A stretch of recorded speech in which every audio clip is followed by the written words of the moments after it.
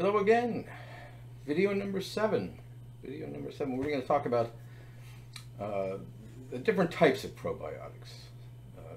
Just to give you a full round view of what probiotics are all about. So stay for that.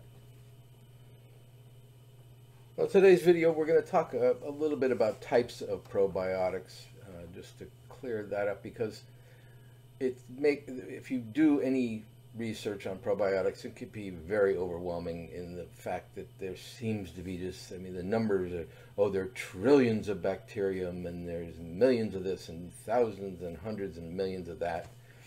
The basic breakdown is there are two major groups of probiotics. They're grouped into two major fields, and lactobacillus is one and the bifidobacteria is the other.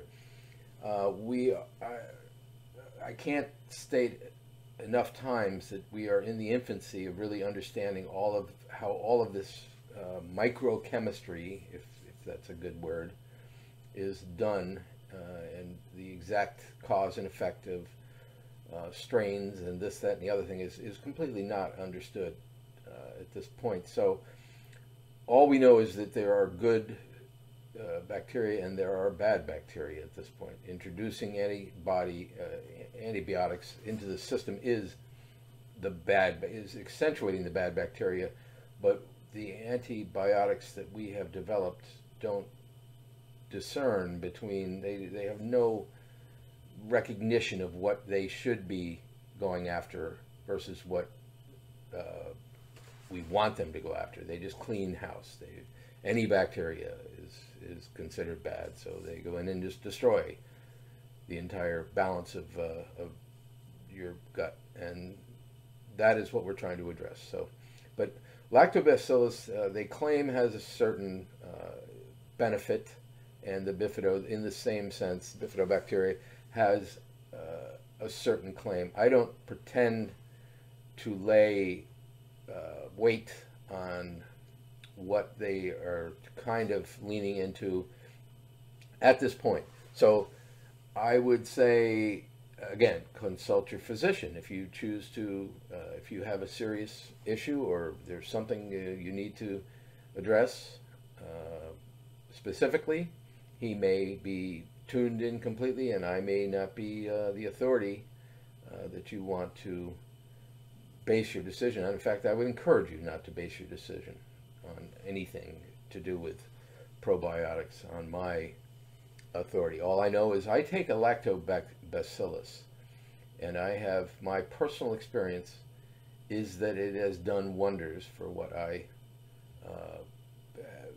my personal gut regimen, I'll put it that way, just to keep things on the up and up. But in any case, that's what the majority of what I take is a lactobacillus. And the other most important thing to understand about types of probiotics is that they travel, when you ingest something, when you put something in your mouth, it travels through a very, very hostile environment, and that is by design. So just as we all know, to digest food takes a bit of chemistry, and it's pretty violent in the microchemistry world. The acids that are thrown at our foods to digest them, to get them into the forms that can be passed across the wall of the intestines into our bloodstream. It's a very complex system, and that's why the probiotics are so key.